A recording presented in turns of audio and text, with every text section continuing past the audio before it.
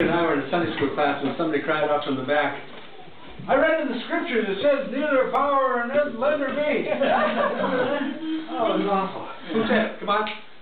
Polonius. Was he a good guy or bad guy? Good guy. Bad guy. Oh, he was a bad guy. Oh, he was a bad guy. And Shakespeare was good with that. He'd bring out all the good stuff through some really awful characters. But that's not what we're going to do. Part of what some of you got in your email was the St. Christmas Day speech. And Dave says, "Here, read this and get me into it." I can't read his handwriting. I couldn't do it justice with one reading. But this guy lives and breathes Shakespeare. Please, let's listen to it. Well, it's October 25th, 1450. It's before the Battle of Agincourt. This is all recounted in Henry V. Shakespeare wrote it roughly 200 years later.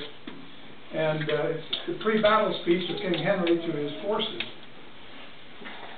Much of what he said is recorded in history, and Shakespeare followed it reasonably closely. There was an argument that Henry made to the effect that although they were severely outnumbered, it was better because that meant the fewer men the greater share of honor if they won. He also put some puns in there. You can ask me afterwards which ones you think were the puns. I have my opinions, but you get into it by a series. It's as though the knights are standing around a fire with their cup of coffee in a styrofoam container, basically talking about how bad the odds were and how difficult the situation was. So one of them says, "Of fighting men they have full 70,000. That's 5 to 1. And another says, "Those are fearsome odds. And besides, they are all fresh." And then the Duke of Westmoreland says, "Oh, that we now had here but 1/10,000 of those gentlemen in England that shall do no work today." Now, why would they do no work today? Because it was St. Crispin's Day. It was a Catholic holiday in honor of two cobbler priests, Crispin and Crispian. And there was no work done that day. There were feasts held instead. Nobody was going to work in England, and they needed those men for the army. They were outnumbered 5 to 1. And the king, as he was coming back from viewing the battlefield, heard the Duke of Westmoreland say, "Oh, that we now have here those but 1/10,000 of those men in England that shall do no work today." And he said, "What's he that wishes so, my cousin Westmoreland? No, my fair coz, if we are marked to die, we are enough to do our country loss. But if to live, the fewer men the greater share of honor. God's will, I pray thee, wish not one man more. Rather proclaim it, Westmoreland, through my host, that he which hath no stomach to this fight, let him depart.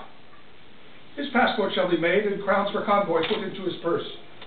We would not die in that man's company that fears his fellowship to die with us. This day is called the Feast of Crispian. He that sees this day and comes safe home shall rouse him at the name of Crispian and stand a tiptoe when this day is named. He that sees this day and lives old age shall yearly on the vigil feast his neighbors and say, 'Tomorrow is St. Crispian's.'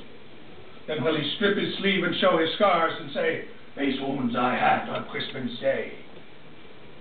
Now, old men forget, but all shall be forgot, yet he'll remember with advantages what deeds he did that day.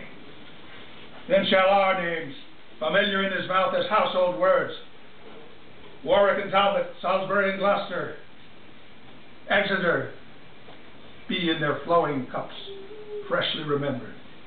This story shall the good man teach his son.